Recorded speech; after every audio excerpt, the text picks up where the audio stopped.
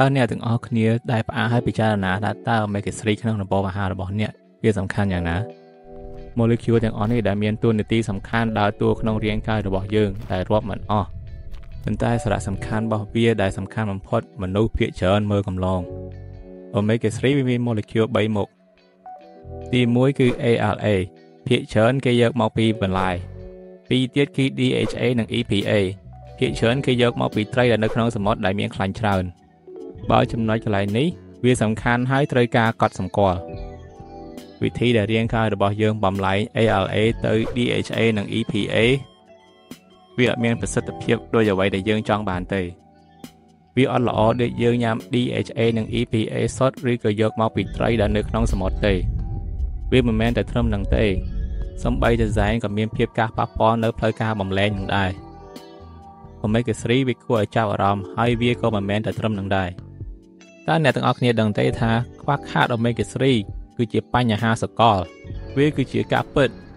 វាគឺជាជំងឺរាបត្បាតដែលប៉ះពាល់ដល់ពិភពលោក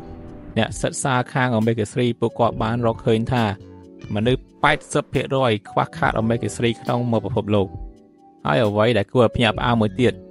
ប្រសិនបើយើងបរិយាមើលទៅដល់ប្រទេសអាមេរិកក្នុងតែប្រទេសអាមេរិកនឹងមួយពួកគាត់ខ្វះខាតទៅដល់ 95% ឥឡូវនេះសូមពិចារណានឹងការពិតហើយគួរឲ្យភ្ញាក់ផ្អើលទៀត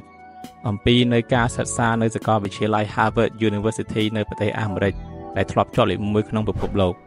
នៅក្នុងឆ្នាំ 2009 Omega-3 ដែលមាន molecule ពិសេសដែលបានយកមកពីត្រីនៅក្នុងសមុទ្រត្រូវបានគេរកឃើញមូលហេតុក្នុងចំណុចសំខាន់មួយដែលអាចការពារខ្ពស់ជាងគេបំផុតបញ្ឈរមុខនៅក្នុងការស្លាប់យើងត្រូវគិតមើលឲ្យច្បាស់ហើយខ្ញុំក៏មិនមែននិយាយអំពីខ្លាញ់ឆាដែលប៉ះពាល់ដល់សុខភាពធ្វើឲ្យមនុស្សមានកាំងបេះដូងឬក៏លើសឈាមដែរមូលហេតុនឹងហើយបានមនុស្សភាគច្រើនមើលកំឡងឬតែពាក្យខ្លាញ់ហើយពួកគាត់បានធ្វើពិសោធន៍មួយទៀតនៅសាលា Harvard University ដែលមិនគួរជឿក្នុងមួយឆ្នាំពួកគាត់បានរកឃើញថាមនុស្សស្លាប់ដល់ 84,000 នាក់ក្នុងតែមួយឆ្នាំទេ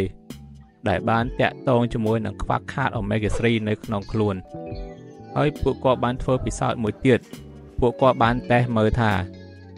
ពួកជក់បរិយហើយផឹក Omega-3 គាត់បានប្រៀបធៀបជាមួយមនុស្សដែលជក់បរិយប៉ុន្តែអត់ផឹក Omega-3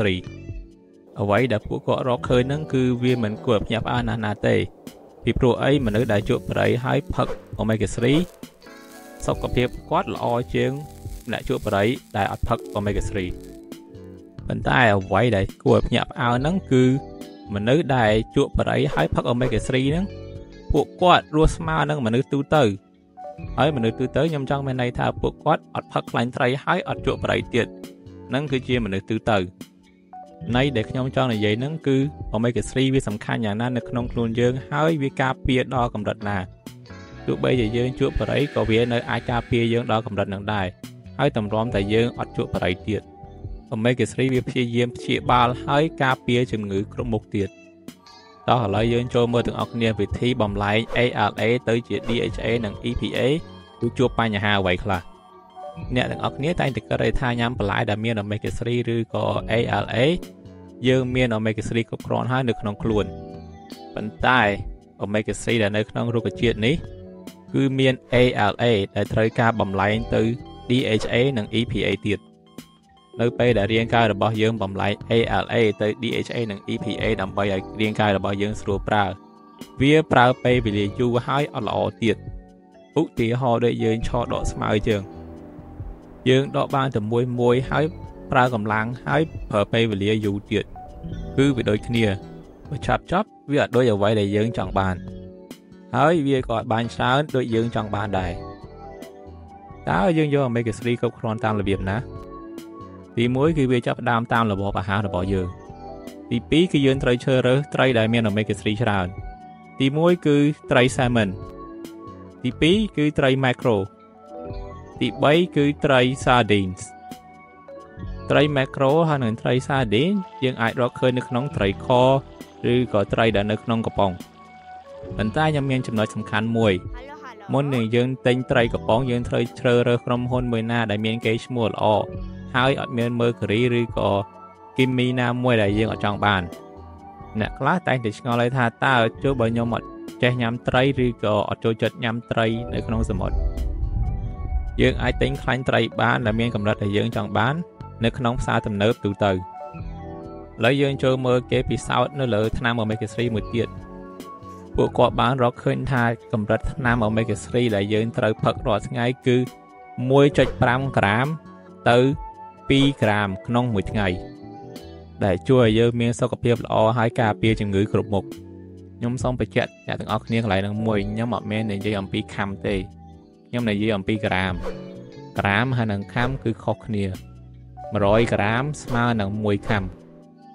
តោះឥឡូវយើងចូលដោះស្រាយបញ្ហាមួយទៀតមនុស្សខ្លះតែងតែគិតថា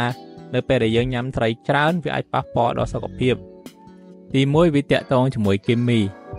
ទី2វាទាក់ទងជាមួយ Mercury អ្វីដែលមនុស្សនិយាយច្រើន